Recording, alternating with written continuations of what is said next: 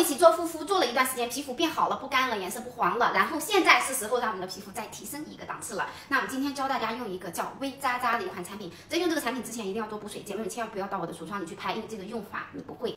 看到这个长相，你就知道为什么它叫微渣渣了哈，就是我们姐妹们追求水光肌那种感觉，这个时候你就可以用上它。如果说我们额头上有纹的姐妹，我头上是没有纹啊，比如说我们有纹的地方，你就把它这样少抹一点哈，抹在这个有纹的地方就可以了啊。下面这个地方呢，我们这样子给它哒抹上去啊，少抹一点啊。我这个挤的不是很专业啊，就这样子，不要弄到眼睛里啊，因为它会有渣渣的那种感觉，不是很舒服啊。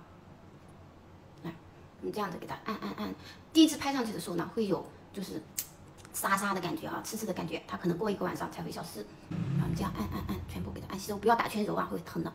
我老公脸上这个纹这么深，用起来效果才明显呢。我们就这样拍，给它拍进去。